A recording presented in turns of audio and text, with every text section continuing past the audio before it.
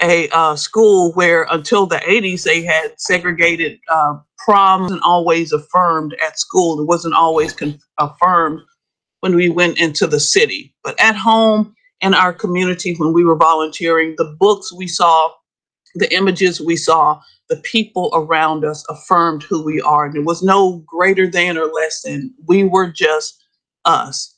And we had a Mm, history and we had a future. And so it was a sort of everyday history, if you will. right. Okay. Very good. I don't know how I actually became very interested. I think that my interest was peaked when I was probably in college, and I had one professor, white history professor, that actually told both sides of the story. And Oh, nice. that's the first time I ever heard history from both sides of the story. And what Yeah. really piqued my interest, Robin, he was talking about Andrew Jackson. Okay, he told all the good things that they claim about Andrew Jackson, but on the flip Mhm. side of it, he told all the bad things about Andrew All Jackson. the mutilations and the Yeah, killing. Yes. Yeah. exactly right. And I Yeah. learned then not to like Andrew Jackson after he told both sides of the story. Uh, And so, but but that's but it. at least you made an informed decision, Decision, right? right? I made an informed decision. Yeah. Before I love Andrew Jackson, before I learned the real truth. You know what I always say is in history it's the same way. In our history, it is always three sides to a story: your side, my Mm, side, and the truth. And that's right. if we hear both sides, and we're gonna come to our own truths about it. But at least you got two sides of the story that you can hear. You can hear the good side and the bad side, and you decide what you like in it. And that's what the way history is. And I think what happened in American history, that we are only hearing the good side of American history. We're not hearing the bad side of American history, and then we're not hearing most of the black history, the black contribution, how black folks contributed. So some of it was stolen, some of it was strayed, and some of it just omitted altogether. And so and I'm glad Carter G. Woodson had the foresight enough to at least start bringing it based on our attention. I think Robin. on was it Saturday you were going down the list of African American accomplishments and inventors and Yeah. inventions, and so I think what we have to do is weave that into our everyday life, and Right. so even I remember having an opportunity to visit with oh Lord, I just forgot his name. Lord have mercy, Frederick Douglass's house in Right. Maryland. I think it was the last house that he lived in before he passed and is part of the National Park Service now. And it's a beautiful house, um, multiple stories up on a hill. It's absolutely gorgeous. And in it, he has these inventions in there, things that they were using for, and some that he helped to progress along, that he used. And I think one of your points is that it was a lot of these things happened because they were necessary. Right. So where you see somebody who had an iron, I think you mentioned that, or an ironing board, it Right. was this necessity that made this invention happen. And so that to me was the beautiful thing, that you had this necessity, and then what is necessity is the mother of invention, Yeah. and that these, yeah, so that our foreparents did this and didn't think, well, I want to, what's the word, that I want to capitalize, that I want to hold it in, that I want to share it. And so we did not often get some of those patents because we thought it was just a necessity.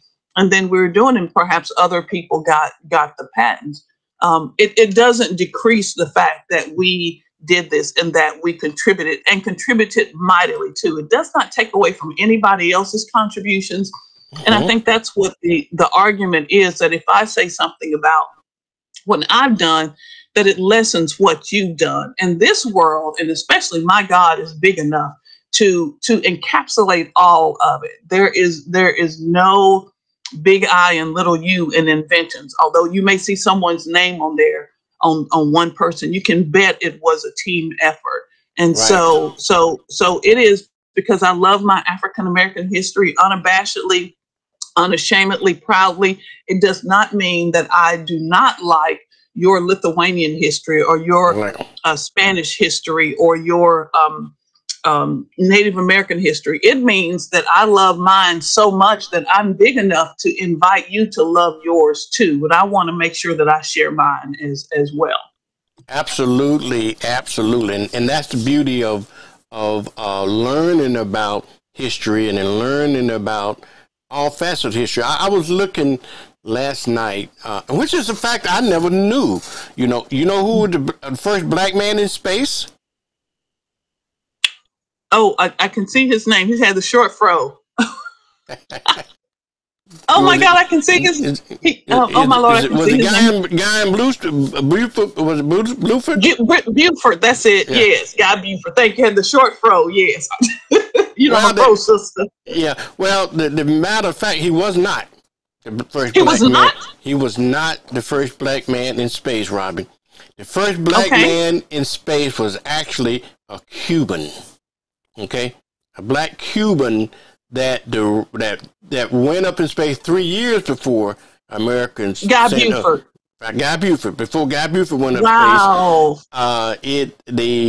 Russia. When the United States and Russia was having a space race, and what Russia did, as opposed to what the United States did, Russia involved all of its allied countries in the space race, and of course Cuba was one of his allies, and they got one of the Cuban pilots, which happened to be black, a black Cuban, okay, and they trained him to be a cosmonaut, okay, and my Lord. Yes, so he actually in 1980, he went up in space, being the very first black person to go up in space.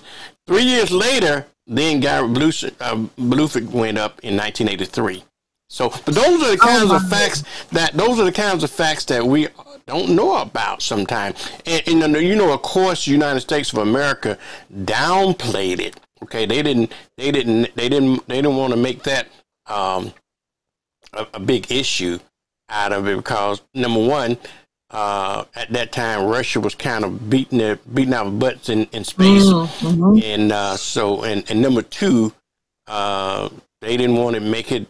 They don't want to bring attention to the race issues that we had here. So it got very little airplay in the United States. I can't think of the guy's name. He obviously one of these Cuban names that I can't hardly pronounce, but he was a black Cuban, but the very first black man that flew into space. That is so fascinating. Thank you for sharing that, because I always thought it was Buford or Bluford. I just always thought, especially looking at his fro. But then that brings to mind, and I'm not a baseball historian, but I remember reading. I think I was doing some early work on the early African American baseball, and we were looking at the 1955 team here, and looking at some early African American baseball. And one of the things that happened is, because of the discrimination, when African Americans would play, and I think this happened particularly in, I want to say New Jersey, it may have been New York or Pennsylvania, but I'm pretty sure it was New Jersey, that they said that these were African American players because of the discrimination issue. And when whites didn't want to play against black, and it may have been at the administrative level, or, certainly a cultural thing, a society thing, they would say that they were Cubans. So they were fully African Americans, but you would say that they were Cubans. And so they're just putting on the uniform, and then they were told not to speak. So don't speak, because if you speak, you'll give away your American accent instead of your Cuban accent. So, and I'm not sure if they changed their names or not. I don't have that fact in front of me.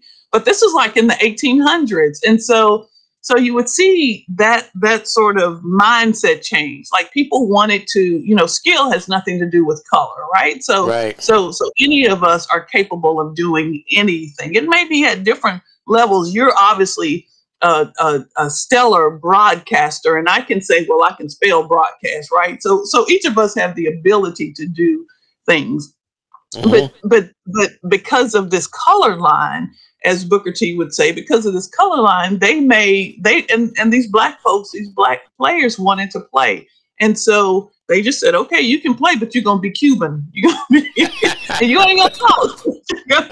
You're gonna be Cuban. Hey, Robin.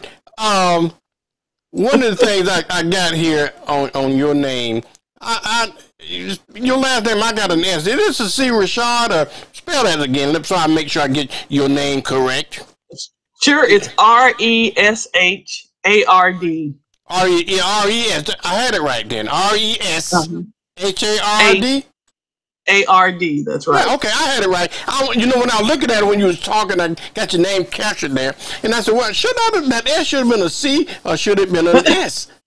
Okay. So it's a real quick fun. Speaking of changing things, so Lloyd's family, my husband's family name, I think it was at his grandfather's level, was changed. The original spelling was Richard, so it's the French spelling, and just David and Ann Richard. Yeah.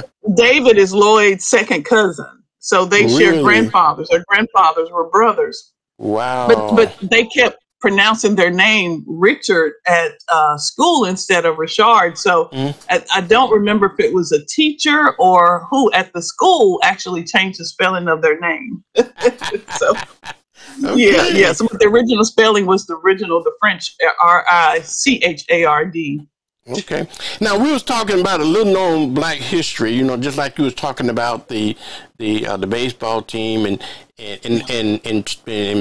making them being Cuban, and the necessity is the mother in invention, and I truly believe that, because black folks, we are the ones that having to do the actual hard work. And I was just teasing on the radio the other day when I was going through those lists of facts, like the lady with the ironing board, and I know they had just a square old board, but she had to figure out a way to slide those clothes on there, so that she figured it out. Okay. Wow. Yeah, and the golf tee. Okay.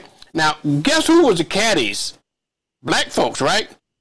Yes. And I can bet you, and you probably can't see my hand, but I can bet you they had to put the hands down there to hold that ball. And hold the ball. And wow. hold the ball. And so, and you know the joke about the ant, right? And getting on the ball. You heard that joke? No. There's they're out there golfing, right? And the man hit everything. Ant holes and everything. Ants went everywhere. And then one ant looked at the other ant and said, if we want to survive, we better get on the ball. Get on top of the ball. That's how that's because he hitting everything but the ball. So, you didn't tell Walter Wallace and Par 4 them that, huh? You told that joke to him. No, but I will tell Walter that. Adrian Steele, we're going to get in trouble. Lord have mercy. Yeah. David, all of them, we're going to get in trouble. But I imagine, because a black man invented the T for golf. And so I imagine that was I don't know this for a fact, but I imagine that they had to put the hands down there to set the ball on top and make them do a close fist and put the hand down there and hit the ball. And so I guess they got tired of the hands getting hit, so they invented the golf tee. So they should have called it an ant, huh? Let's hit this ant. Put that ant down there. Yeah, I'll tell you the truth. Yeah, and our history is absolutely beautiful. It is diverse. Even within the African American community, you had different ideas, different, as you talked about, inventions, different lanes that people chose to go in, different opportunities they chose to take. Different ways they chose to go. And so, so I think that's the beautiful thing about uncovering all of this. So, and I think there's so much diversity within our culture that it is a shame to not celebrate all of it, to not think of it as this sort of one size fits all culture or history. It's like European history or African history or Mm-hmm. Australian history. Pick a continent, right? South American Mm-hmm. history. When you go, you can take a 30,000 foot view, but as you start coming down, so let's talk about Africa. As you start coming down, then you go, okay, there's Egyptian history, there's Right. Liberian history, there's Congo history, Congolese history, so many different South American history. There's so South African history. There's so many different countries. And then as you go there, then you go into the different areas, into the different regions, and then you go down and you go into the different neighborhoods or tribes or cities. So the mountainous areas, just like Right. for us, we have rural, we have Uh-huh. urban, we have suburban. It's the same way everywhere, and so our history is absolutely amazing. And because I celebrate my history, whether it's my great great grandmother's Liberian history or my Arkansas history, does not decrease your burnt corn. I had to bring that up. Does not decrease your burnt corn history.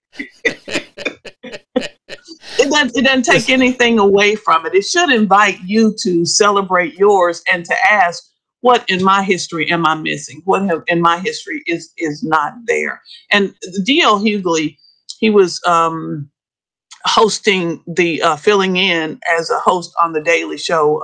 I think it was last week, and he said something that was so powerful. And I cannot remember who his guest was, but he said it was a time when, as enslaved people, couldn't learn, Mm-hmm. and now we cannot learn about enslaved people. Mm. So that is absolutely powerful. There was a time when Mm. enslaved people couldn't learn, and now you Right. can't even learn about enslaved people. Ain't And that so, something? he was making the point that there are people who are trying to, whether they're politicians or whether they're historians or whether they're um, public figures or whether they're teachers, and perhaps even some of your neighbors don't want you to share in all of that. And in that, it's the good, the bad, and the ugly. So it's this thing, especially when you talk about enslaved people. Well, they say, most of the masters, the enslavers, treated their people good. Well, that does not hurt. I mean, that does not solve, put any salve on my wound. That Right. does, this is a slavery was a hurting thing, and you can't make it easy. You can't make it easy. It was a terrible time in our history. It went on. It was a positive interaction for a lot of people who made money off of other people. You can't denounce. You can't forget that Right. slavery was an economic engine, and Exactly. so it was an economic engine. It was a cultural engine. It became a society engine, and now it is this historical fact that people want us to forget. It is not all of our history, but in America, it is a huge part of our history that we don't want to deal with. Malcolm X said something that was talk about the healing. He said, if you stick a knife in my back, I'm going to get the inches wrong, but you'll get the point. So Yeah. if you stick a knife in my back 9 inches and you take it out 3, that's not progress. Right. You got to take that knife all the way out, Right. because that's when the healing can truly begin. It's going to Right. hurt coming out, just Right. like I dare say it hurt going in. It's going to hurt coming out, but the Right. healing cannot truly begin until you take that knife out. And so Absolutely. I think we need a little bit more, our public officials, our politicians, our teachers, our historians, we need a little bit more sympathy and empathy and righteousness when we're talking about history. And don't just say, Black people did everything great. And don't just say white people did everything great. There are so many Right. gradations in there that Yeah. we need It's to explore and that deserve to be explored. share the whole story. You're right. That's Robin, right. The good, the bad, and the ugly. ugly. Yeah. I had a teacher one time. She was talking about not necessarily about history in general, but she was talking about knowledge. She wasn't talking about history specifically, but she was talking about knowledge in general. She's saying that what you know, share what you know, and that a lot of folks have a issue of sharing what they know because they want to be, and only use your metaphor as a knife, because they want to be the sharpest knife in the drawer. Yeah. Okay. But if they don't, what they don't fully understand about knowledge is that you can share knowledge all day long. It's not like water in a bottle that when I pour some of it out, I'm going to lose some of it. You're never going to lose it. It's more like a copy machine. When I share my knowledge with you, it's going to multiply. It's another sheet, print another sheet, another sheet, then everybody is on it. But some people don't see it that way. And so if we were to share our history, you're talking about griot. In fact, talking about this channel, my channel, I have what they call the griot network from Byron Allen, and I know you know well what the griots are. Okay, and I think you can probably tell why the story of the griots better than I. So I want to let you tell the folks about the griot and why is the griot important to us.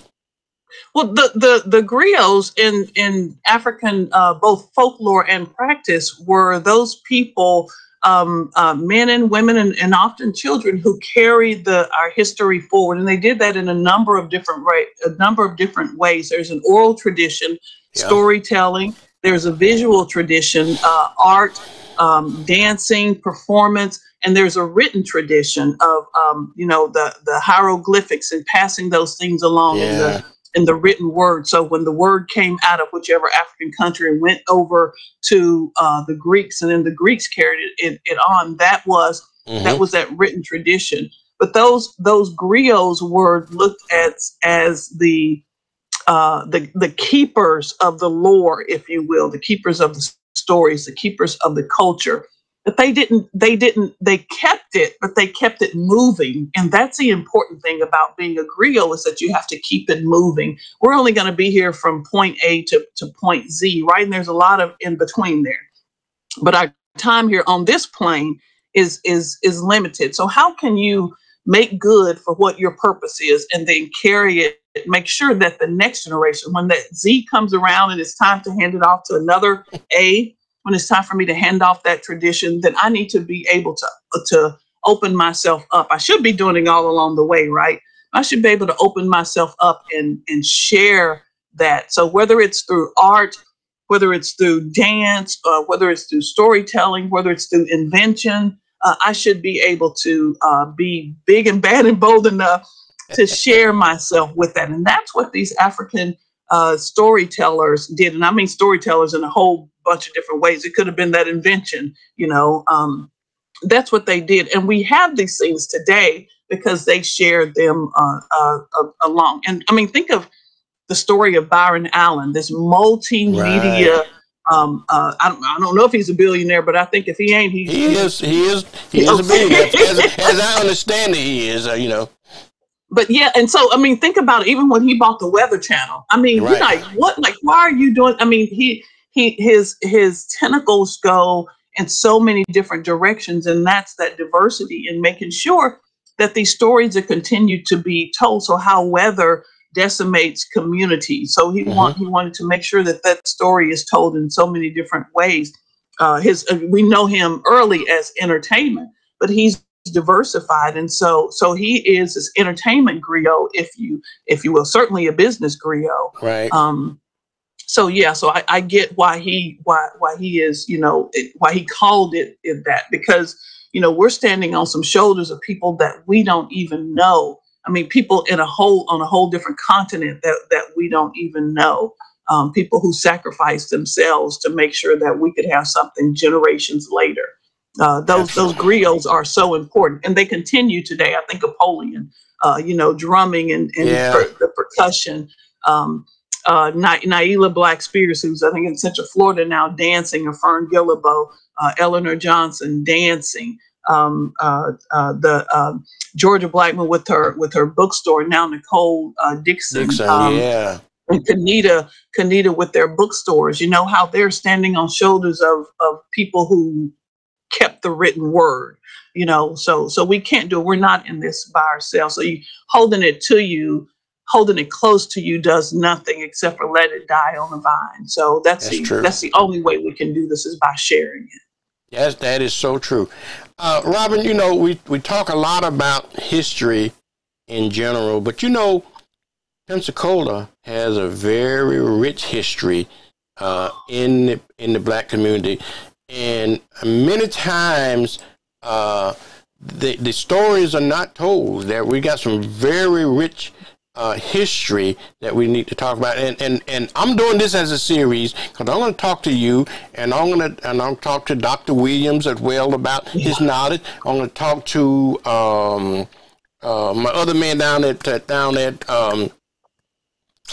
St. Joseph. Come on now, help me out with his name. Martin Lewis. No, Martin Lewis. You know Martin Lewis. Yes, Martin Lewis is Lewis. Yes. I want to talk to him about some local black history. I mean, it's so much rich history in Pensacola as it relates to black folks that hasn't been told. Okay, hasn't been told. Now, you are the one of the very few people that I know that have been digging. You the black.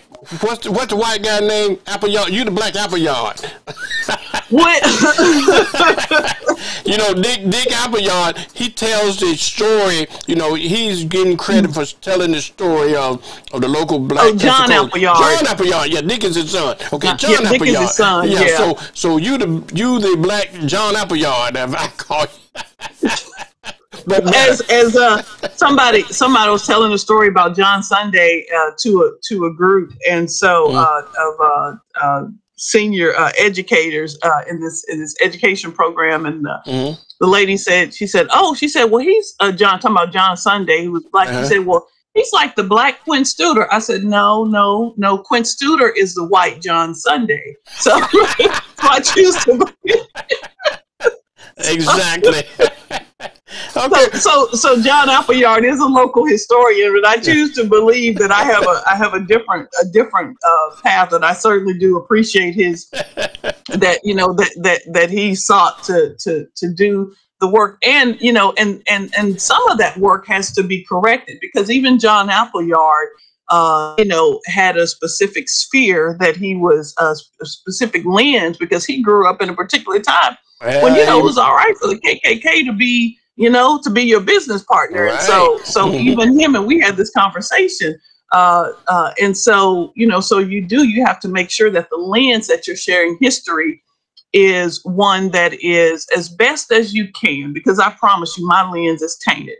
So even letting people know that your lens is tainted, because I grew up, as I said earlier, when we opened, around a family and a community, a church group that affirmed, who I grew up United Methodist, and around, people who affirmed who we were, said you can do whatever you want to. You got to put the work in. As what's his name? Senator Warnock just wrote his book, said, put your shoes on. You got to put your shoes on. You got to do that.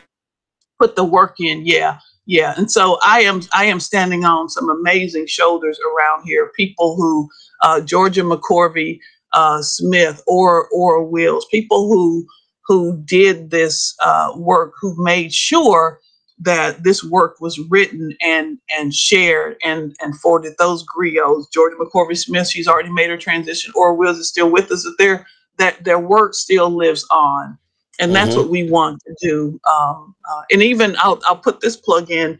We're doing a series with the Pensacola News Journal with these obituaries of people who were forgotten.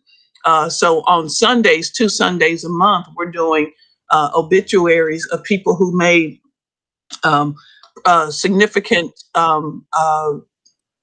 contributions, or just contributions to Pensacola and Escambia County via their community. So whether the community was Warrenton or Century or Perdido or Wedgwood, so wherever that downtown Pensacola, the blocks, wherever that was, the tan yard, we are revisiting those obituaries to give them their just written word at the end of their life. And that's important, because often what you would see, and the one that I'm working on now is on Ezra Gary, you would see Negro dies, and it would be attributed to the whole race. And so but given a name and given this proper information about Ellison Bennett hooked me up with.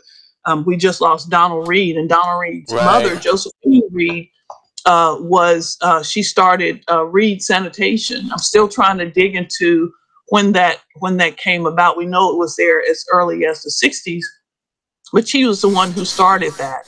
And so you heard about Really? it with Donald Reed Sr., but you want to, Mm-hmm. this woman who is starting this business. Right. That's a beautiful thing, and it shows that that not only for women, but the Warrenton community has a significant history for Pensacola. And so I haven't seen her obituary yet, but I'm betting it may not have been that much, because in a lot of it, what you would see, especially for women, you would see, I think her husband's name was John. You would see Mm-hmm. Mrs. John Reed or Mrs. whatever the initials were, Reed. And so their first names would even be stripped away from them.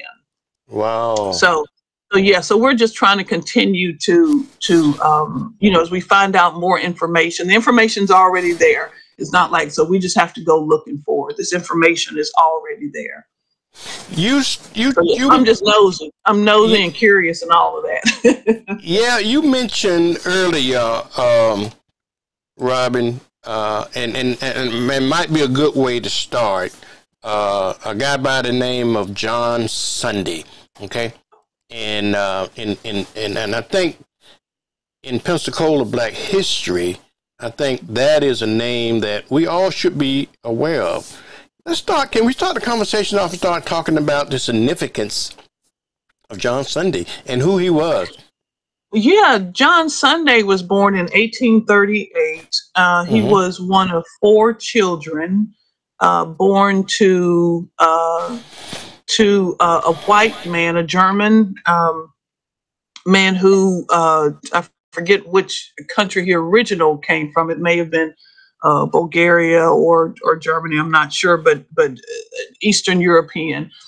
Came here as a farmer and as a mill owner on the Escambia River. He was married to a white woman, but he also his wife had a caretaker who was an Egyptian, African American Egyptian woman, and so he had 4 children by her. And in the senior, now he also had, it gets a little confusing because people will he also had a white son named John Sunday too. So he had this black and white son named John Sunday, and he had a white son named John Sunday, and his name was John Sunday. And so, yeah. And so he put in his, he filed it with the court that the day after, and family lore says that they were not treated as enslaved children. And family lore said the day after the date of his death that his 4 children would be set free. And remember that he was born in 1838, and African Americans, by and large, because we know every African American in America was not enslaved. But in the South, 90% of them were. And so by and large, they were not treated as enslaved people, at least not to his parents, to his mother and father. And so he was shot by an enslaved man named Adam. And it was filed in the court records. And what the thought was that John Sunday's white children provided this Adam with a gun to shoot them because they did not like this setup. But they didn't know, the white children was not aware that John Sunday, that their father had filed this in the court. And so so remember, he said, the day after the date of my death, then my 4 children will go free. And so when he died in I think 1838 or 1839, John Sunday and his siblings were supposed to be set free. They were supposed to be free Americans with this full right of that life, liberty, and the pursuit of happiness, as the Constitution and the Declaration declare. Instead, some of his relatives, remember I said he was on the Escambia River, so right there, Escambia and Santa Rosa County joined together. You could walk across it up in the Molino area. And so he, in that area on Santa Rosa, I can't remember, it was on the Molino side. So so they tried to sell them back into slavery. So, and they put an ad in the paper to sell that they had these 4 slaves to sell. And so a friend of John Sunday's said, wait a minute, he has filed this in the court. Remember, the other children did not know this. Right. And so he had filed this in the court. And so it was challenged in the court. People can look at their public records there. He was challenged in the court. And so they were set free. They were given their freedom papers. Him and his 4 siblings were given their freedom papers. And so he went on to become he went on to what's called indenture himself, to learn what do you call it when you're carpentry, casket building. They would build the vaults for St. Michael's and other cemeteries. So he went on to indenture himself. He got paid half of what a white man would get paid, but he went on to indenture himself so that he could have work, and he did this. And then he went on to he enlisted in the Civil War in the 25th Infantry, Company K in the 25th Infantry, what they call the U.S. Colored Troops, USCT. His name is on the memorial in Washington, D.C., and I've seen that. It's a beautiful thing to see his name and others here from Pensacola, but I was specifically looking for his name. It's a beautiful monument there, the African American Civil War veterans. And so he left Pensacola during the Civil War, ended up in Louisiana, met a woman named Seraphine in Louisiana, married her, and returned here. She had a son prior to. He adopted that son, and they came back and subsequently had, I believe, either 9 or 10 children.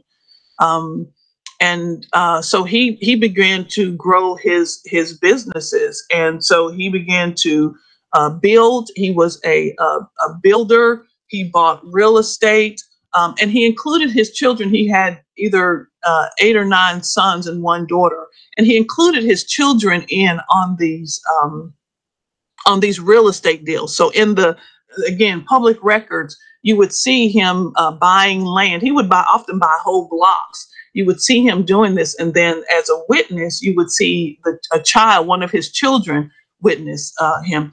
People know Dr. Edward Sunday, both Dr. Edward Sundays. They knew that's his father and grandfather. He had 3 sons who were physicians, 1 son-in-law who was a dentist, and all of them were involved in this, in real estate, buying and selling real estate. And so you saw this very, very impactful man, African American. In fact, in 1906, when the book came out, the Negro in Business, written or compiled by Booker T. Washington, I think our local author would have been Matthew Louis, who was the publisher and the owner of the Florida Sentinel. He was friends, as was John. What do you call him? Peers with Booker T. Washington. So that book by Booker T. Washington, Negro in Business, they mention John Sunday as the richest African American here, and talk about his taxes and the amount of taxes that he pays, because again, he had land. And when I trace his real estate transactions, and I am not a real estate person, a real estate researcher, so even in this very amateur way, I was able to see up to 80 real estate transactions. And again, he bought lots and blocks and parcels. It was absolutely amazing. And one of the other things, talking about community, that he did, I'll say this in hush, one of the other things that he did was when he saw when someone was in trouble, let's say that you bought a house and couldn't contend with your mortgage, he would buy that property and allow the family to stay there and pay that mortgage to them, make some amends and pay that mortgage to them. So very, very community minded. Well, Robin, didn't he build that house on Romano Street in 302? Is it West Romano? I think it's West Romano Street. And that's right. But it's torn down now, right? That's right. It was that was the last house that he lived in, and that it was right there at the corner, that would be the northwest corner of Rue and Romano Street. And a lot of his property was on Romano Street. Some of the other houses further down on Romano Street are still standing that he bought. And so yes, that was the last house that he lived in prior to his death in 1925. The interesting thing, we talk about Martin DePorres Lewis, and that, as a fabulous historian, especially about the Catholics here in Pensacola.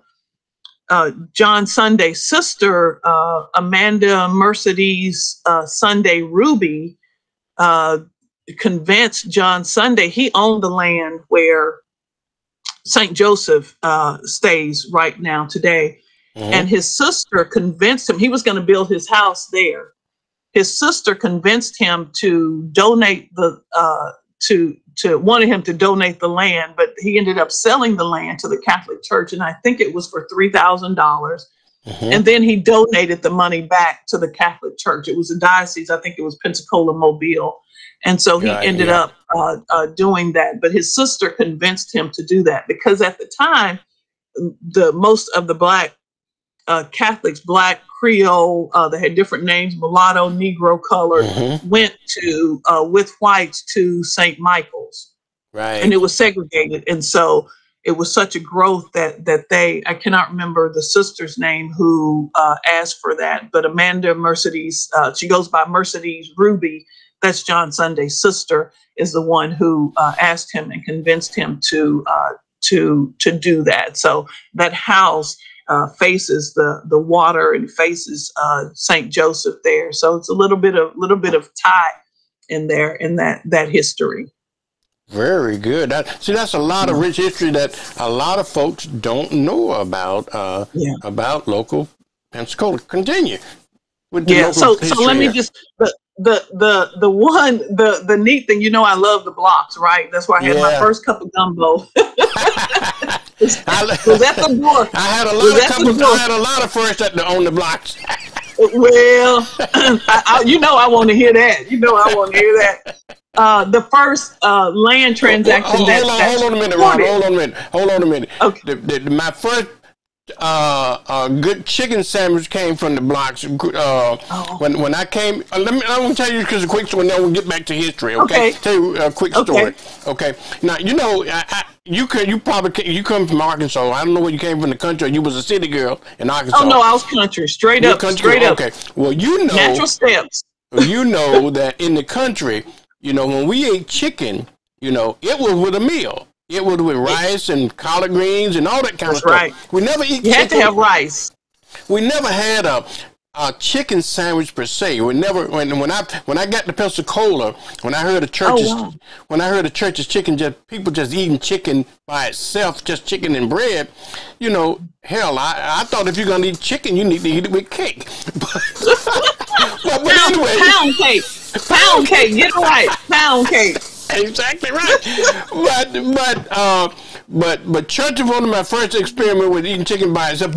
But let me go back to my point about the blocks. Okay, to eat chicken in a sandwich between bread was light bread, white, light bread, and it wasn't white bread, it was light bread bread. But my first experience eating a chicken sandwich was on the blocks. I got many fond memories of the block in And and on my radio show, I talk a lot about Long Tall Sally and how he used to DJ down on the blocks and stuff. And I have a lot of stories about that. But I'm not going to bore you with that. I want to get back to the real history. But when you said the block, it started bringing back memories to me. But go ahead. Well, I never had gumbo before, and so really? I pull up that had never grew up in Arkansas. Rice was one of our still continues to this day one of our number one exports, and so people think Louisiana, but Arkansas, that Southern Riceland rice is out of Arkansas. Yeah. And so that was rice, breakfast, lunch, and dinner. But to have this gumbo, I'd never had it, so we may have neck bone stew. I'd never heard of gumbo. And so it was my first one. And then to put it was a little green because I understand whoever made it, I ain't gonna blame it on Khrushchev, but whoever made it put some extra filet in there, and it was green. Man, that was the best stuff. I had never had gumbo before. Yeah. Wow. You're speaking of, you were talking about Black history again, okay? Yeah. You're speaking of rice, and you said everybody think rice came from China, okay? A lot of it is from the Southeast Asian area, but what the little known Black history fact is that Black folks might not own it, but they grew a lot of rice in Arkansas and also in the Delta of Mississippi. And in fact, that's where Uncle Ben's rice formed at, in the Delta of Mississippi. Well, it came from that West African area. So even when when Africans were brought here and going down to South America and coming up through the Caribbean or even brought over to the States in that South Carolina area, that's why South Carolina did so well with their rice fields, because they had these Africans in the West African countries had all of this, experience. And so but that Delta region, that rich, they call it the Black Belt, and not because of the color of folks' skin, but because of that rich soil. That could, you plant something, it's going to grow. And so they're having some issues with monocultures right now, but by and large, that rice and corn to some degree, but rice was it. Even when I go home now, I go back home now, you ride by those rice fields, Yeah, I know. Yeah. When I go home in the fall of the year, I ride by those cotton fields and I get to twitching. Don't twitch. PTSD start kicking in. Don't twitch. Don't twitch. Don't twitch.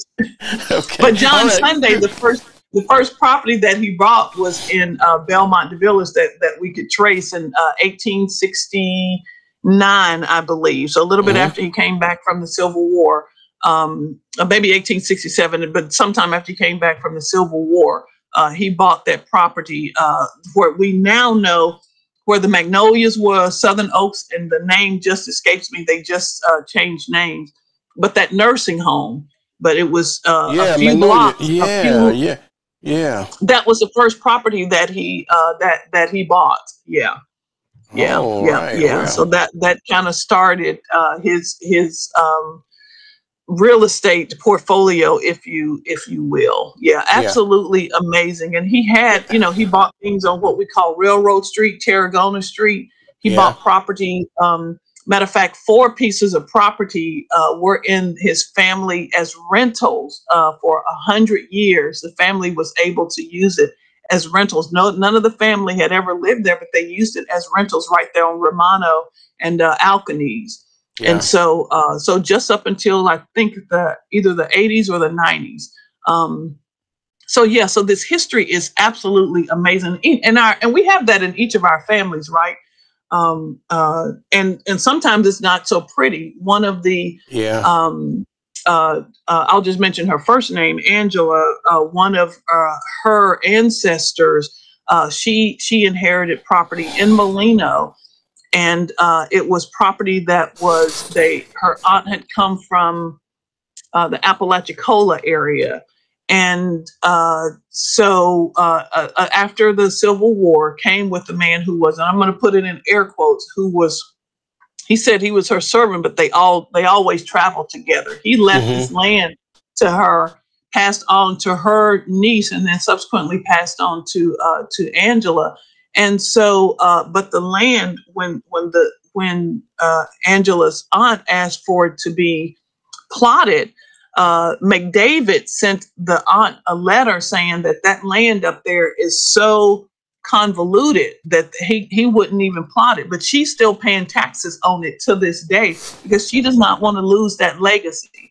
Wow. And so even our history is sometimes, you're trying to do the right thing, but you're having to deal with this convoluted past. And Right. so people see that, and I know Fred Gantt could talk about that. People see that when they talk about air property and probating things. If you don't have a clear line, then sometimes it gets, and people end up losing land. And so Hmm. land is one of those large assets that we have, those physical assets that we have. So Absolutely. John Sunday is a beacon of light. He's not the only one. There are certainly many others, men and women, but he was a beacon of light to, in terms of real estate and what you could do to pass these pass assets on to your family.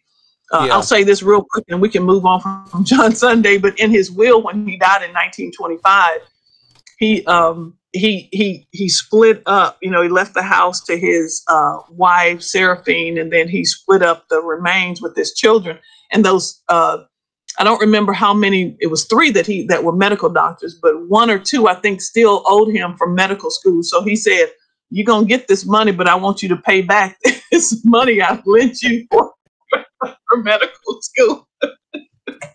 So even in death, he was making sure that his children understood, that you have accountability. So he said, Absolutely. you're gonna get this money minus this, X number of dollars that you borrow from me to go to medical school. Yeah. Hey, now speaking before we get off from John Sunday, wasn't one of John Sunday's sons or grandsons that was the person that the Green Book movie was based on, out of New York? You know what I'm talking about? Yeah, no, that was not. There was a relation, but it was a relation on two different sides of the family. So Okay. it was not a direct relation. But so the Green Book was done, and I cannot remember his name.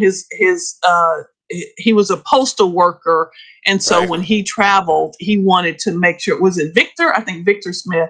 He Yeah. wanted to travel. When he traveled, he wanted to make sure that he that people like him, African Mm-hmm. Americans, knew where they could stay instead of Mm-hmm. going and saying you can't stay here or go around the back to eat. He said these are the restaurants, the gas stations, the hotels, the retail stores, the hospitals, anything that you need. This is where you can go. It was Yeah. if you will, a yellow pages of it, and it was a small green book. It was absolutely amazing, and he did that for decades. But that was based off. They added two stories in there, and that was based off of Don Shirley, Sure. Yeah, that's what I'm who thinking. yeah Surely, that's yeah what I'm Don thinking. Shirley, who was a child prodigy. His father was Edwin Shirley, Reverend Edwin Shirley, who came here in the early 20s to be the pastor of St. Cyprian Episcopal Church. And I think he came here in 1924, Mm-hmm. but certainly in the early 20s, he came here. His mother, Mrs. Shirley, her first name escapes me because remember that, like I said, a lot of this early history, you would just see their names. So it'd be Mrs. E.S. Shirley.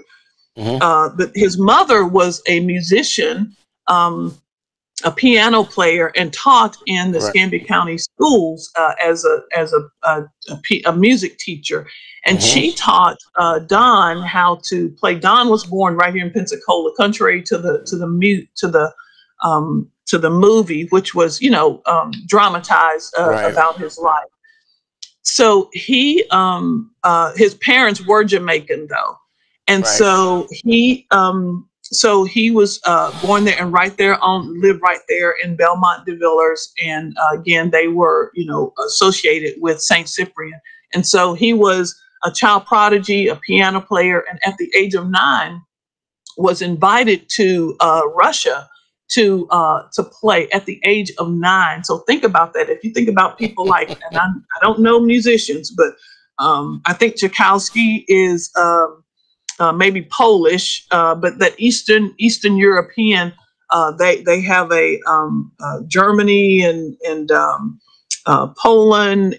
They have this history of stellar piano players, Wagner, and so he was invited to Russia to play, this child prodigy at the age of 9, and went to Russia to play. And so that story is based on him. He was a psychologist, studied in Chicago, degreed in Chicago, and then he went between Chicago and New York, and ended up staying at Carnegie Hall. And at the time, Carnegie Hall had the theater and all of the art space, but they also had apartments above. And he stayed at Carnegie Hall, lived there up until I think right before his death. Right. And so he was traveling.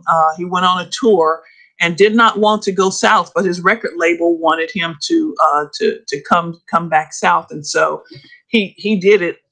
And that Green Book, it's helped to guide them to where they could stay. It is told, and that's sort of the chagrin that it's told from the driver's perspective, more so from Don Shirley's perspective. And so there's certainly a conversation on whose eyes that we see history through. We remember it said it's always two sides to a story. So you said three sides. Well, it's three sides, but there's two sides, your side and my side, and then there's the truth. There's three. The truth. Always remember there's three sides to a story. So you just don't hear but one side. And you're right about the story. It was told from the white driver's point of view, not Don Shirley's point of view as well. It's so much stuff that we can talk about that related to Black history and Don Shirley, and that was some great information to know, even about how great Don Shirley is, and which you think about Black history again, and we're not going to get into this, but I'm just going to mention this. You were talking about he went to Russia at 9 years old, but that was a move, and I know maybe you know this, but I think you do. That was a move early on that Russia actually invited Black. There are a lot of Black Russians even today. A lot of Russians invited a lot of Black people to come to live in Russia, since we were getting treated so bad over here. And so a lot of Black folks actually traveled to Russia, thus having Black Russians today. But continue with the other stuff, because we can talk all day long on a lot of stuff. But I mean, that, a lot of African American, especially military men, servicemen, ended up after the wars, whether it was the Spanish American War and going to the Philippines, or the World War II and going to, the different theaters there, or World War I, and World War II, going to the different theaters and serving. They found that they were given more respect, not only because of their humanness, but because of their bravery in these European and Asian countries. And you're right about that. And so a lot of them ended up staying. So you have this blending of cultures, not only in terms of daily life, but in terms of lineage too. When an African American man would marry a European or have a child marry or have a child with a European woman, or blended cultures therein. And so you do. Matter of fact, a lot of them got different European medals, the French Cross, and they got a lot of medals because of their bravery. But then they would come home and had to literally sit at the back of the bus. So I've defended my country overseas, but then I come home and I've got to now defend the fact that I just defended you. And they called that during World War II, they called that the double V campaign. So not only do we want victory abroad against our enemies, we want victory at home against our enemies. We're going and we're fighting, we're putting our lives on the line. but we're also coming back home. And it's like, we just celebrated the birthday of Chappie James. Right. We also had James Polkinghorne, who was born the same year as Right. Chappie James, 1921, and he ended up passing in 1944.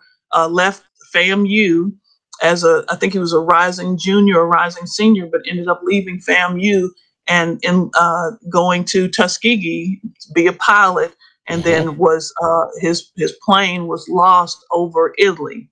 Right. They were coming out of Northern Africa, and his during World War II, again to defend America, and his plane was lost. They were in a fight, and his plane was lost over Italy. Yeah. And it is said on a clear day, in the winter, that you can see the remains of his plane. I don't know with time and growth, foliage growth, and things like that, but that is difficult because of the terrain. It was difficult to get to. Wow. But yeah, so many, so many stories. Yeah, it's just you're absolutely right. There's so many stories that we can tell about that, even about the Tuskegee Airmen and their success in the war. And I was telling the story on radio about Eleanor Roosevelt going to Tuskegee, and folks didn't believe they were flying, but so much stuff. But I'm going to let you, I know you had another a prepared presentation you want to talk about. So we talked about so much history that's so important that I'm going to let you get at least some of that in as well. Okay, Rob? Okay. But then the other thing, speaking of Eleanor Roosevelt, I want to bring up, and I know that, we're celebrating the Ella Jordan home and the Federation of Colored Women. So we had Bethune-Cookman, Mary McLeod Bethune came here often because she was involved heavily with the Federation of Colored Women. But I also want to, she also had major stock in Central Life Insurance Company too. And so why it's important that, that you do this social association, that's what we're going to talk about, these different associations. There was a business association, a business case for her to come here too. So I tell people, yes, she was coming to, to spread the love about education, and she was coming to socialize, but she's also coming to check on her money too. So that's me saying that, but she did. She had an interest, a significant interest in Central Life Insurance Company. And before it was, if you think of Joe Moore's funeral home where it is now, it was if you're looking at it, it was to the right of it. So just to the north of it.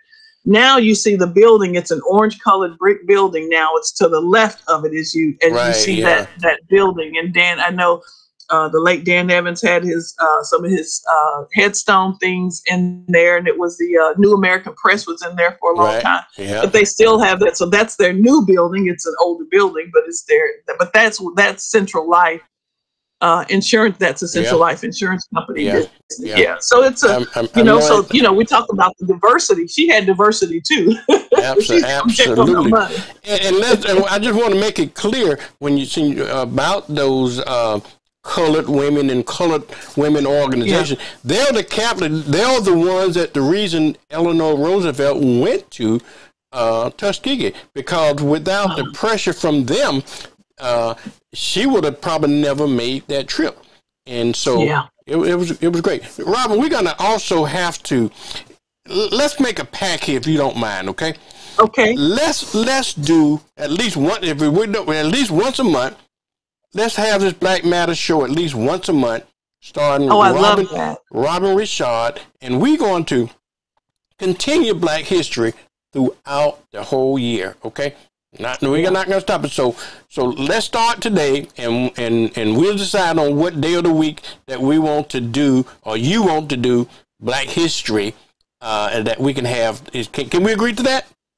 I love that. Yes, pinky swears. We say pinky swear. Okay, give me that where it is. Put it up there so I can get your finger. You can't see it, but I got you right here. See it? Okay, let me see if I can get it. Let me see if I can get your finger. Pinky swear. There you go. Pinky swear. We got it. We got it. All right. Well, go you ahead. From burnt corn up from natural steps. We got it. Well, I'm from a family in a time that A man word is his bond. Okay. We talk about, and people don't take, they look at me very strange sometimes. Robin, when even in business, people like to put everything in writing and put it in contracts. I'm thinking, well, my dad always said, that is nothing but something to use against you, something to sue you. A man word, a man word is his bond. If I tell you I want to do something, we can handshake on or agree to it, and I'm as good. There was the word that said, I'm as good as my bond. And so when I go out and sell stuff, unless they insist on a contract, so we just got a gentleman's agreement. If you get tired of doing what you're doing, just let me know. Then we'll just stop doing what we're doing. You won't need no damn contract to do what we need to do. So we just got a gentleman's and the ladies and gentlemen bond here that we're going to continue this show once a month throughout the year. Okay. I love it, and thank you for that invitation, because I think, again, just like Miss Julia Martin Arnold said, like about Kwanzaa, it's a 7-day celebration that should be a 7-day celebration that should be observed 365 days of the year. Yeah, and that's all of our history. Whatever history you're coming from, don't hold it close to you.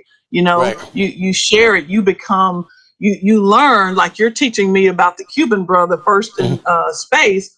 So we learn, but then we're students, but then we also become teachers. When we dig in a little bit more, learn, open ourselves up, not only our eyes, but also our hearts to learn, to being corrected. Exactly. About something. We know better. We know better. We do better. As exactly. They say. Exactly right. Yeah. All right, I'll let you continue. All right, I'm gonna see if I can put up my let me put my glasses on here. Hold on a second here. Okay.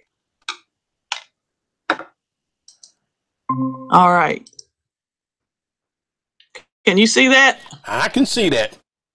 All righty. Yeah. Okay. So, all right. So, and we kind of talked about. Bring your slide into full stream on your slide itself. Uh-oh. All right, let me. Oh, she got to put them glasses on now. I see. I got to put my glasses on. Hold on a second. All right. Hold on a second. But go ahead. Just don't worry about it. Don't let me get you off your game, because we can see it. We can see it. Okay. So normally I like to start here, because normally, and as we've talked about, that we have done, especially in Pensacola, that we have done, or in Escambia County, that we have done this kind of, city of five flags. Spanish, French, British, Confederate, and United States, that we flew up under those flags. But I want people to remember that there were the first, what we know as Americans. We call them Native Americans or Indians, because Columbus thought, or America Vespucci, whoever thought that they were in India. But that there were people who were already here, who were making their way already here. So even before what we know in Pensacola is the 1559, being the first European settlement, there were people who were already here. So it's a debate on whether you can discover something that's already there. And so I want to make sure. And this is what Pensacola looked like.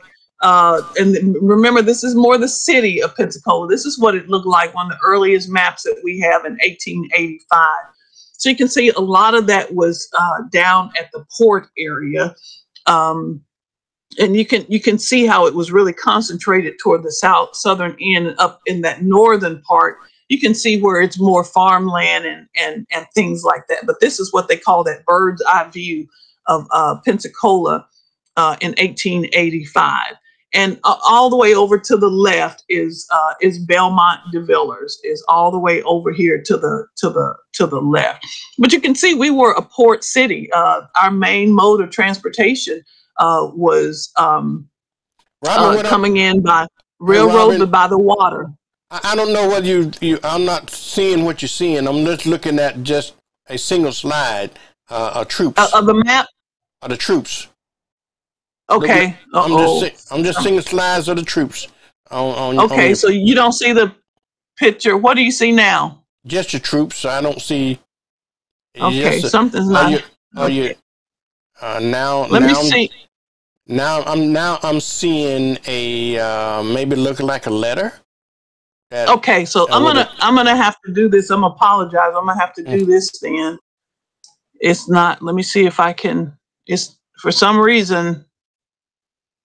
Can you mash play on your I PowerPoint? did. Let's see here. Okay. What do you see now? Nothing but the slide. I'm seeing. I'm seeing. Okay. For some reason, yeah, I'm hitting it, but for some reason, it's not doing. It's not changing on your screen. It's changing on mine, but it's not changing on your screen. Okay. Cause I just see your Kukua logo right now. Okay. Yeah. What do you see now? Troops standing in the field. Okay. So if you don't mind, I'm going to do it like this. I do not like to do it like this, but just for time's sake. Okay. Okay. So you see the troops. American, Spanish, and French, and I guess British, and all those troops, right? Uh-huh. Yeah. So these are, and I'm going to talk about them, but the point here is that there were so many other cultures who added to Pensacola, but we have the old moniker. It was the city of five flags, but it is so many other flags that we have flown under that we have, as we've been talking about, that we have not shared. And so I wanted to make sure that you knew that there were, even before the Spanish came here, there were those original Americans here. Right. Now that means that we had Americans, and you had Spanish, and you had French, and you had many other people that came here under that. That's right. That's right. Because it was a port city. Right. And so because you saw, let me see if I can go back to that map. Okay. So you see the map here? I do see the map. Okay, I'm going to see if I can enlarge see if we that, can because enlarge you can see. Yeah, so you can see where here you can see where it's a port city. You can see all these ships, and so that's where a lot of these cultures came in and mixed. And here you have the tan yards down here. You have the ports down here. You see, we only have one major port now, but you can see all these different ports here that you haven't. Even if you go over to East Pensacola, I mean, you can see all of this. So imagine all of these different cultures coming in. So we were, five flags that held that governmental banner over us, but there were so many more cultures that mixed in with not only Native Americans, African Americans, the British, French, Spanish, so many other cultures that mixed here. Okay. So let me. And so here, so these are the Garfield Guards, and they were here at least in the they were organized in 1881 as the Garfield Guards, but they had been here even before. This gentleman in the middle here we think is Isaiah Richardson, Captain Isaiah Richardson, who all these are black troops here. All of these are black troops. This was an early Florida militia based here in Pensacola, and they were if you think of the National Guard or the Reserve, they were the precursor to the National Guard. So if you think about who, again, we talk about those defending our countries. So if you think about that, these men volunteered to help. Some of them then later went and served in the Spanish-American War, but they were part of that military guard. They were called the Butler Guards, the Pensacola Guards, but then they landed on, after President Garfield was shot and then was assassinated, they renamed them, as a lot of troops did, the Garfield Guards. And this gentleman here in the middle is what we think is Captain Isaiah Richardson. And so they wrote a letter saying that they wanted to reconstitute their company and continue to defend Escambia County. So again, even as they weren't able to have equal rights, in society, they still saw this bigger picture. And so they accompanied themselves and became the Garfield Guards. Mm. Okay. And so this is a roster from 1881, and I like showing these rosters because you never know when your ancestor's name is going to show up on there on here. So you see like a Samuel Cobb here. I don't know if he's related to Eli Cobb, E.S. Cobb Center, but it's so cool to see these names on here. Yeah. Wow.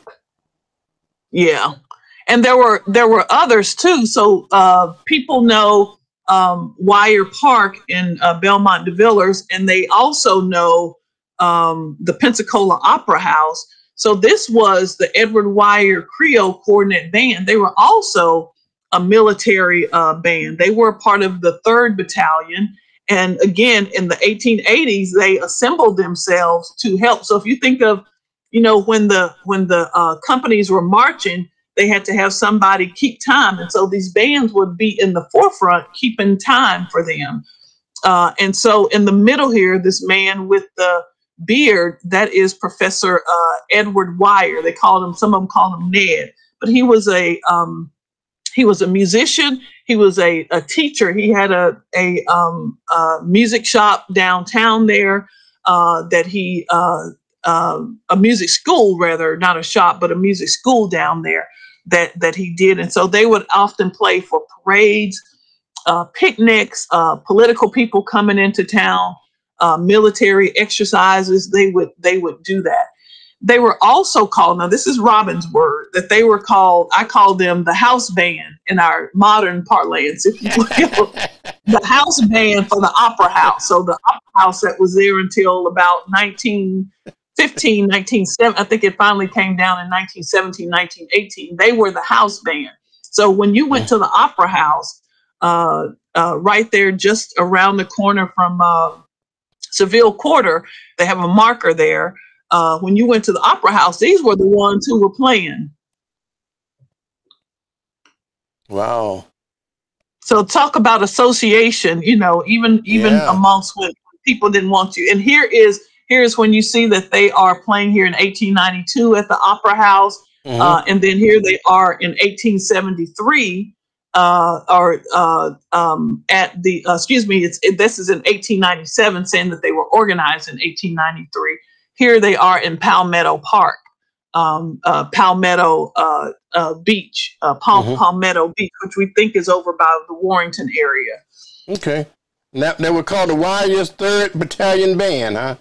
Yep, the Wires 3rd Battalion Band, which was their military name. Now people know Wire, but if you think, who do you know by the last name of Wire today? Brian Wire. These are his ancestors. Yep, these are his ancestors. Very good. Okay. Yeah. And so here, this is speaking about the military. This is Henry and Esmond. Esmond had just was part of World War II here, and this was his shop, the West Side Newsstand. So today we get our news through WBQP. We get our news through WRNE. We get our news through the newspaper, through other, television stations and social media. Well, he had this newsstand where you could go and you could do your Western Union. You could bet on things, baseball returns. You could do wires, but this was a hub, and so this was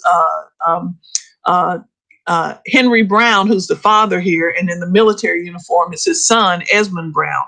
Now his sister, Gilda Mavray. Really? This is Gilda Mavray's father and brother. Yes. Okay. Yeah. Wow. Yep. Okay. Yeah. It's just so important to see. This was right there on DeViller Street. So this is sometime in the we think between 1945 and 1947. Okay. And we talked about James Polkinghorne, but here's his registration card registering for military service here. And you can see where he was, it says here at the bottom, where he was a student at Florida A&M at the time college, FAMC at the college. And so he left in 1942 and enlisted in the war at Eglin, and then subsequently went up to Tuskegee to learn to be a Tuskegee pilot.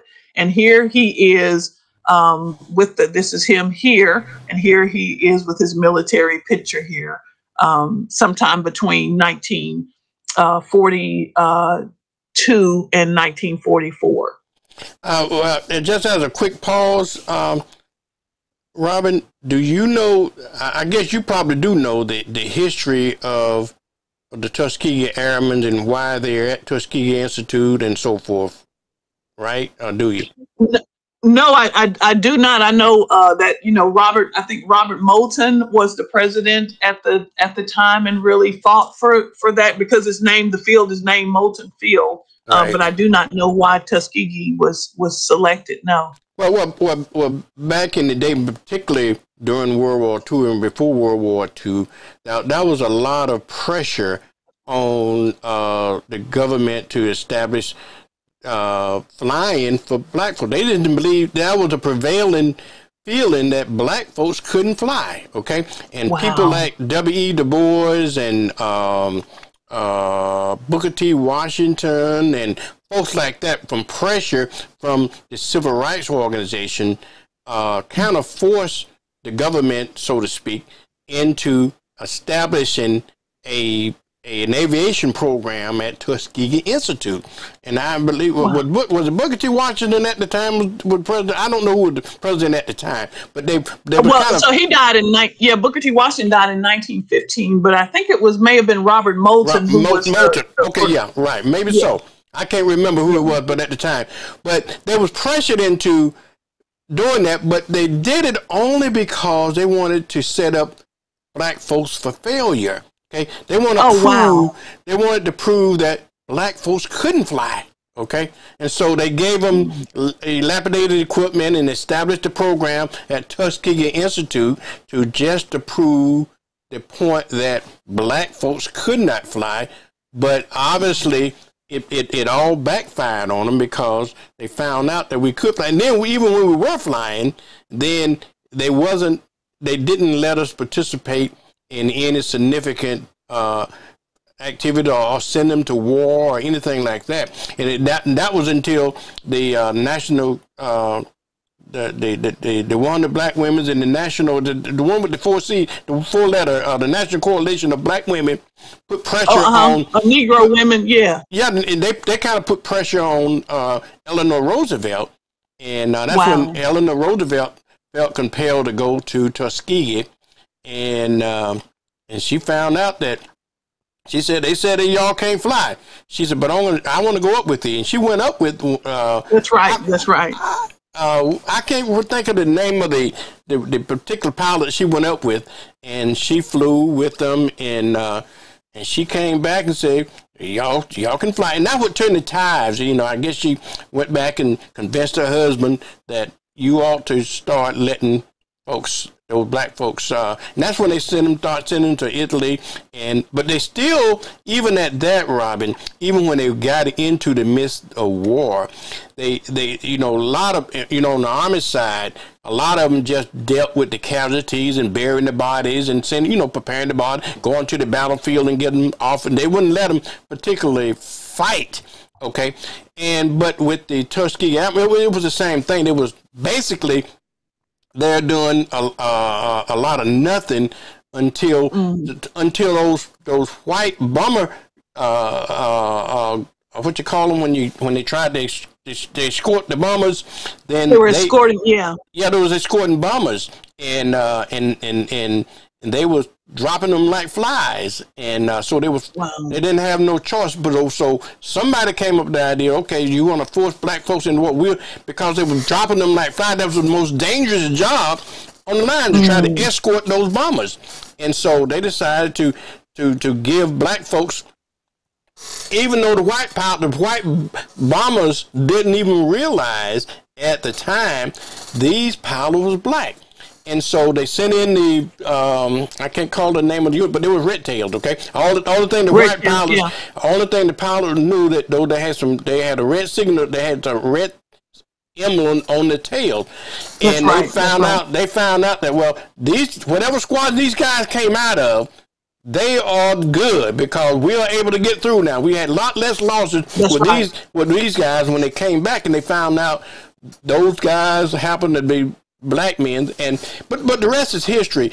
They saved more bombers and had less casualties than any of them that flew in the history. So, and they got a lot of medals from as a result of which wasn't necessarily publicized like it should, but it's a lot of history there as well. I thought I'd just throw that 2 cents in, Robbie. Well, that's important because, you know, I mean, so we started talking about your chicken sandwich and my gumbo, right? So if you think of, I remember hearing Leah Chase talk about why gumbo was such a staple is because you took what you had, you used what you had, and you made this amazing dish with it. So it may have been the leftover from this, or it may have been a piece of this, what they say, the Holy Trinity, you know, but you took what you had and you made it into something amazing. I mean, absolutely amazing. Now, you know, we pay what, $8, $9, $10 for a bowl of gumbo. Right, exactly right. And you know, but that also extends to everything else we had to do. You know, when as slaves and so forth, we wasn't allowed to have the prime part of the beef or the pig. We had to have leftover. We had to have, whatever they threw out, we had to make good of it. You know, that's why we stuck with pig listen, in the country, we say we eat it from the rooter to the tutor. Exactly right. So white folks had the steaks and the pork chops. We had the pig feet, the pig tail, the pig ears, you know, stuff like that. But you know, but we made it work. And that's right. And I do want to point out, it was not all white folks that had all the steak. There were white folks who were having challenges, just like black folks were having challenges. So it was not all of a, you know, again, this diversity issue. I don't know if you've seen that movie Jones, the Free State of Jones, you know, where these whites in Mississippi were saying they made they dramatized in this movie, but it's based on a free story where these whites in Mississippi were saying, wait a minute, you come and you're taking my land, you're taking my assets to fight in this war, but after the war, am I going to get my stuff back? Mm-hmm. So, you know, they felt like they were enriching the white upper class. You know, because they say war makes money, right? So you go to war, somebody's making money in that. And so they said, you know, we want to make sure that we're getting our assets back. So there was a revolt of sorts against from whites against other whites because they wanted, you know, their land and their assets back. You know, we think of the Freedom School, you know, the Freedmen's Bureau. Of it, but it was a Bureau of Land. It was a Bureau of Land, something at which that middle part escapes me now, but the Bureau of Land and Freedmen. So it was in order to make sure in certain areas, the 40 acres and a mule, it was mainly along the eastern coast of South Carolina, Georgia, and northern Florida, that what they were saying 40 acres and a mule. But it was also in order to get whites back their land as well. So when we open up this history, we see where it is not only benefiting African Americans to learn about their history, it's benefiting white Americans to learn about their history as well, because they've been, what's that word that, what's his name? Use hoodwinked. Malcolm X said hoodwinked, you know? Yeah. That we've all been hoodwinked into believing this, that it was, you know, all or none, and it was not the case, you know. Robin, so diversity in that as well. You know, you're absolutely right, and poor white people, in my opinion, has really been hoodwinked because they have suffered the same atrocities as poor black folks have done, but it is not and I sometimes say, and people think I'm crazy, but sometimes I say that it's really maybe not necessarily, it's about black and white, but not necessarily about black and white. It's a lot about the haves and the have-nots. That's right. It's the green. It's the green. Exactly right. And so, you know, not until, you know, And I think Reverend Martin Luther King realized this when he kind of phased the civil rights movement into a poor people's march. Okay, remember when they tried to organize all the poor people, and soon poor after people's that, campaign. That's poor right. people It's campaign. about economic development.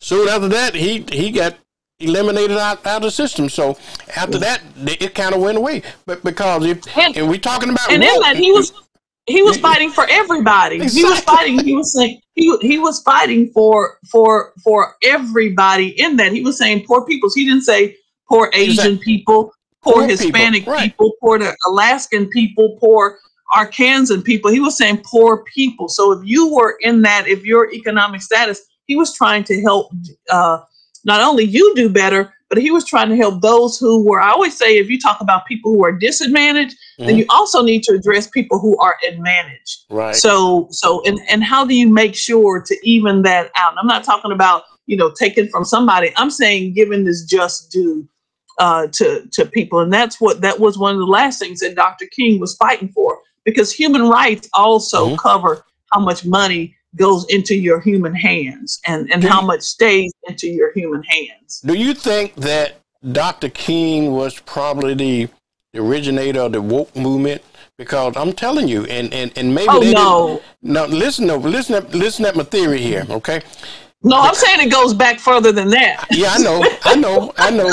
But what I'm saying, I think he kind of brought the attention to it, because when he started putting the poor people movement together, when he started bringing all people of color, regardless of their color, but their economic status, and I think it's the struggle between the haves and the have-nots, because the haves do not want to share with the have-nots, and that could in the have-nots outnumber the haves by multiple numbers of times, but the haves with the I guess 9 or 10% of this country, the economic wealth of this country is held by 10% of the haves and the have-nots. So I'm thinking, and this is my theory now. This is Vernon Watson theory, that the haves could not have the have-nots to wake up and realize they were hoodwinked. Okay, so we have to. And my conspiracy theory is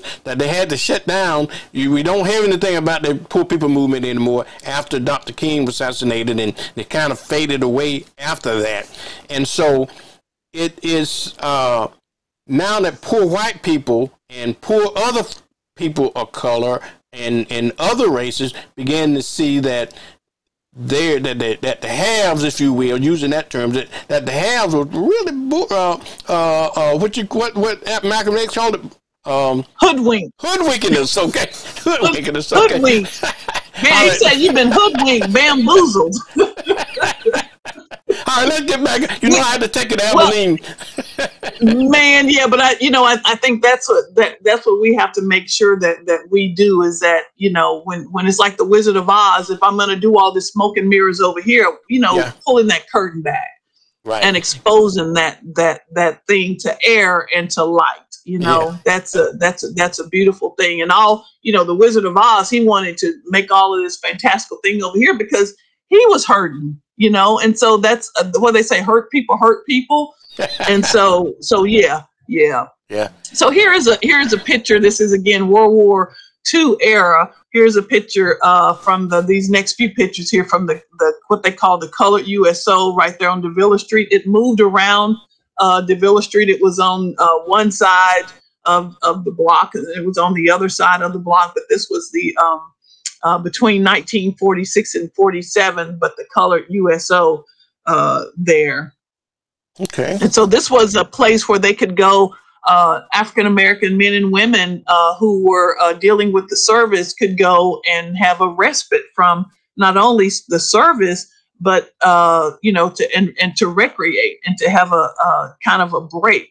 So whether they were stationed here or whether they were just traveling through, the USO offered this place where that they could gather and recreate and have a respite from military duty, and just kind of be themselves.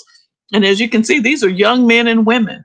I don't know if all of the women, since they're in civilian clothes, if they were related to the service, or if they were just coming there to recreate as well, because we know that we had the WACs and the WAVES, the Women Auxiliary service organizations that served right along with the men. And so here are some of those pictures again of them having and recreating in that. And they call it sometimes Travelers Aid Service. So this is from 1946 and 1947. Okay. And then you had people like here. You had people who were coming together for we talk about that money, right? So here is the Union Grocery Company coming together. They were opening up I think it was a second or a third store, and they were having a meeting at Allen Chapel, but they were coming together. And here's some early pictures. Again, these are Belmont de Villas, but this is what we don't see in our history. Yeah. You know, the West Hill taxi stand. The people called this lady here Effie Harvey. They called her the Lady Barber. The Sabre Social Club here, the Kappa men here. And so this is what we typically don't see when we talk about Pensacola history. Right. So here's an early picture of Joe Moore's funeral home around 1938.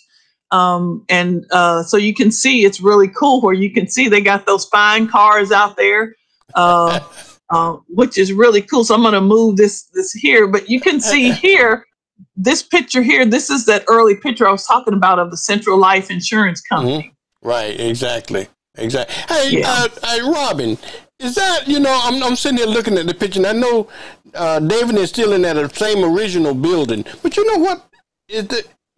I didn't realize it had a second floor.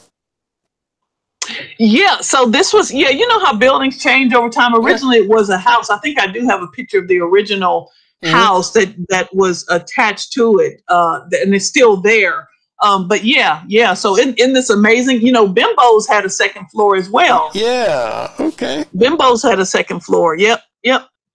Okay. Yep. Just over time, but here they have this beautiful picture of them with those fine automobiles right there. Wow. Yeah. Wow. Yeah. And there was also a Morris Brothers. They also own where Reverend Powell's building is now. There was a Morris Brothers store. We're still trying to confirm that it was associated with the Morris Brothers, who and the patriarch Richard Morris actually came over from the Caribbean, and he was one of the lighthouse keepers out at the naval base there. Well, Robin, is it true that actually the building that Reverend Powell is, the Old Smith's Bakery, wasn't that originally owned by a black person that had a shop there, and then the folks out of Mobile came and bought that building, Smith Bakery? There's a story behind that as well, right? Yeah, so not that building, but it was a bakery on that property that was owned by a black man named Robert Bennett. Yeah. And then Robert Bennett had his bakery at least as early as 1900, maybe 1890, but at least as early as 1900. He had the Vienna Bakery downtown, and then he opened up Bennett's Bakery. And I think I have a listing of him, an ad that he did in 1911. But he came from New Orleans. Him and his wife, Allie, had the bakery shop. And then sometime in the 20s, a white brother named Joseph Reed ended up building the building that we see today. And then Gordon Smith came from Mobile and opened up. He had always wanted to open a shop in a bakery in Pensacola. And so he bought that from Joseph Reed in 1924. Okay. Very good. Originally that was Robert Bennett, who was a black man. R.L. Bennett and his wife Allie owned the bakery that was there. Not that building, but the bakery. That's right. Okay, now looking at this picture here, so the Morris brothers, I'm assuming one of Joe's brothers, they opened up a store that looked like a dry goods store, huh? Yeah. So they had a number of businesses, at least three businesses, and maybe more, but at least three businesses that they had. They were entrepreneurs.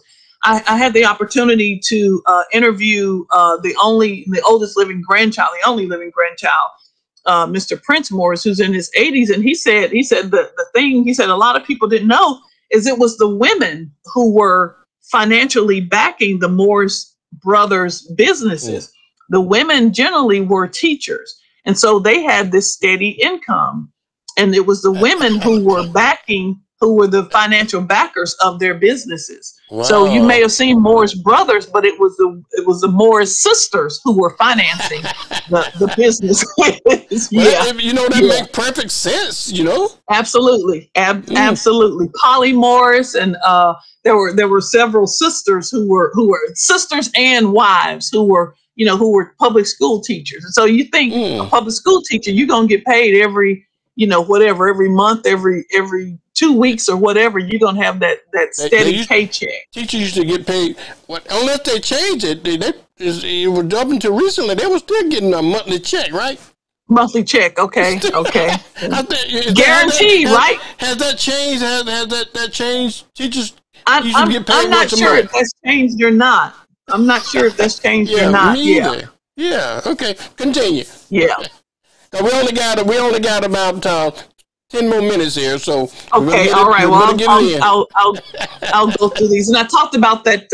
The real estate here is the Union Mercantile and Real Estate Association was a group of African American men and women that started at least as early as the 1880s, and they bought and sold land to Black folks, so that they could build their own. When Black folks were not getting the land or the buildings that they wanted, they ended up forming this organization that was there from the 1880s at least until 1938 is the last that we see them. But they are buy and sold. And here you see in one case where they bought one for $200, turned right around and sold it for $250. So $50 in 1900, that's a nice penny. I want you to note that the Daily News on August 4th, 1900 reported that Thomas C. Watson and his wife. Hey. The Union Merchant. Yeah, so Thomas Watson, he bought and sold a lot. So I don't know. I think he was white. But listen, there's only one Earth, so we all kin somehow, right? Yeah, we wouldn't have so many light-skinned Black folks if we wouldn't kin. Well, listen, we all kin somehow. That's right. Okay. And here is, we talk about Corrine Jones Center. This is her father, Wade Harvey, and her uncle, J.M. Harvey, who started another association, the Drayman's Joint Stock Company. And Drayman were people who drove some sort of truck. So we think of them now as like truck drivers and long haul drivers, but they drove some sort of truck, which at the time could have been a wagon, but they drove some sort of truck. But they associated themselves as a Drayman's Association and did a joint stock company so that they can again make sure that they says for the benefit of the stockholders. And so they had $5,000 capital stock and divided into 500 shares of $10 each. And so it was so that they could come together and buy things for themselves. Yeah. Okay. That coming together. Wade Harvey is what we consider the between Wade Harvey and then Goldstucker. But Wade Harvey is considered the father of the African American funeral homes here, and this is Corrine Jones's father. Okay, very good. That was circa 1904, huh? Yeah, that was. Well, he was there for much longer. But then, then the yes, that's right. That's right. Hey, Robin. As a matter of a little bit of history, I want you to notice the phone number there: 209. Three-digit numbers. Huh? That's all you need is 3 digits. That's all it was. No, what they say, hemlock something when they went to the 7 digits. No, just 3. And this is in the Florida Sentinel, which was Black owned by, I mentioned earlier, Matthew Louis, who was a Civil War veteran, lawyer, teacher. He was mayor of Noonanville. And so he was looking for an opportunity. And so he bought the Florida Sentinel reconstituted the paper as a statewide African American newspaper. Okay. And so here, we'll close down with some of these last ones here. This is really cool. We talk about John Sunday. We have this because John Sunday filed a lawsuit, and so these papers were put into the courthouse, the court records. But this was the People's Cooperative Building and Loan Association, which was an early. If we think of Navy Federal, it was an early credit union. So it was started in 1891. And we know that it was at least there until 1897 and perhaps even longer, but it was registered with the state of Florida. It was registered with the federal government as a financial institution. And so what you would do is you would pay 50 cents to join. Let me see if I can get this back here. I thought I had the thing. You would pay 50 cents to join. Oh, there it is. A 50-cent initiation fee. Right now, I think you pay $25 to join the credit union. Yeah. And then you would pay 25 cents a week and to order to be a member of this early credit union. And then they would take that money and they would loan that money out to African Americans so that they could buy houses with a 6-year mortgage, so that they could build their businesses, so they could build buildings for their business, and so they could save. And so here is this early stock certificate that was transferred from Stokes to John Sunday. So we have this because John Sunday ended up filing a lawsuit because they were not meeting. So he had to provide some documentation to the court of records. And so we have this because he provided this documentation to the court of records. Okay. And we don't see another bank here. There was another bank that was tried to be started here by a gentleman named William Jones, who was out of New York. He had started one in Mobile. And so in 1911, he came to Pensacola and tried to start one here.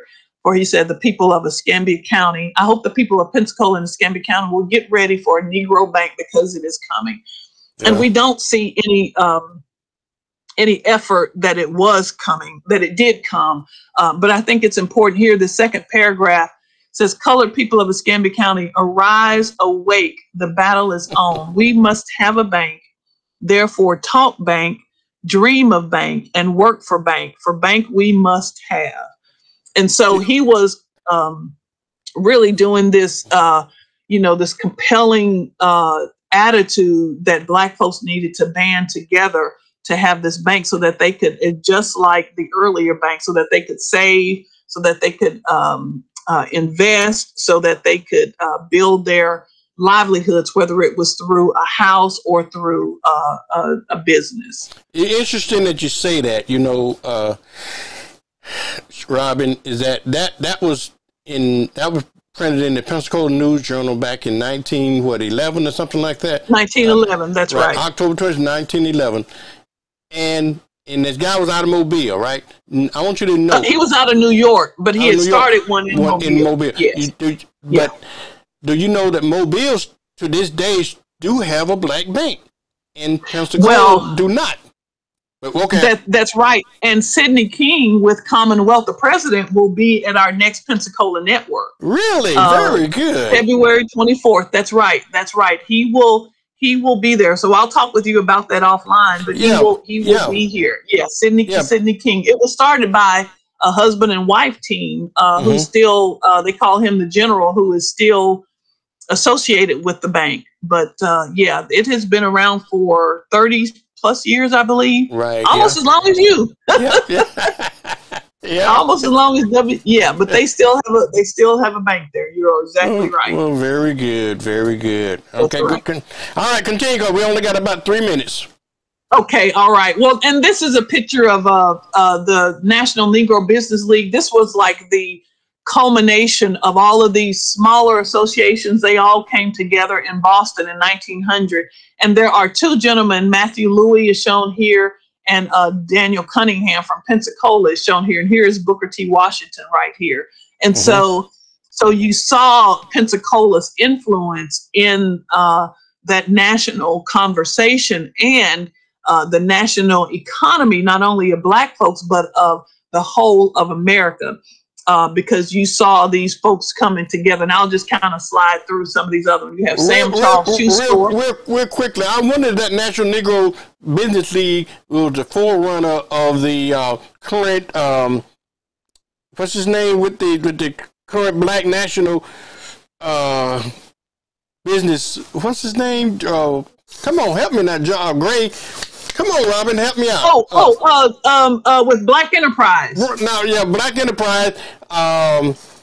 But they got an organization, a national organization, still run today.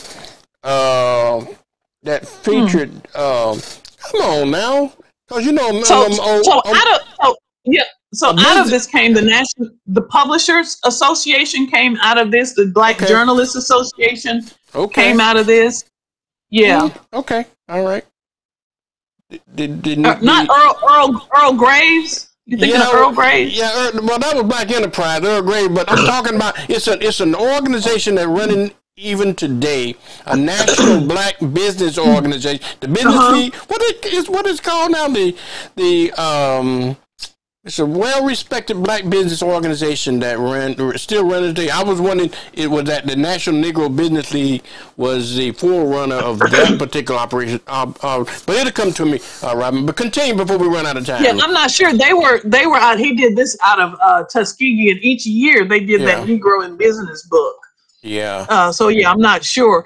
But here is this is the 17th meeting. So sometime around in 1917. But Sam Charles spoke there about his shoe business. And here you see him advertising in 1919 and showing the inside of his shoe parlor downtown on Palafox Street. Wow. Robin, we're gonna have to cut it off. But okay, all right. For today, but we're gonna continue our monthly Black History show going forth, okay? So you can pick it up from there, or you can have a whole new show, whatever you want to do, and we'll let folks know when the time, what time we decide on and when we're going to do it, but we are going to have it at least once a month. We can have it more often if you want to, but at least once a month, a Black History program, so that folks will know our history, and I'm going to do my part to make sure that they do know it, Robin. And I think it would be great to take even like a topic, because just like you're in the media, so we can even and expand that topic out. Yeah. Absolutely. Now, listen, thank you very much for taking your time out. We took 2 hours of time. This was started off as a 30-minute show, but when you and I get together, we can't talk for no 30 minutes. And we're talking about history, talking about stuff that we love. And but I think people that will see this show are going to be greatly enhanced by it and enhanced by your knowledge. And I want to thank you again for coming on to the show today, okay? And I'm going to give you the last word. For the platform. All right, and give you the last word. You got some final words that you want to pass on? Listen, I always say more important than where you sit is how you stand. More important than where you sit is how you stand. So if you have a particular platform, a seat, or whatever, how do you stand in those times when you are needed? And so we want to make sure that people stand up for history, for everybody's history. And so forget which chair you sit in, whether it's the governor's chair, the sheriff's chair, the TV owner's chair, or if you barely got a stool. How do you stand for other people? And that's what Black history is about. That's what our history is about, is standing so that other people can share, making sure, as you talked about, those griots can continue to share that lore, so that in 7 generations and 107 generations, our stories will continue to be told. So thank you for this platform, Vernon Watson. I really do appreciate it. All right, Robin Shaw, thank you. We'll see you on another edition of Black History Matters, okay? Thanks. Thanks, Pensacola.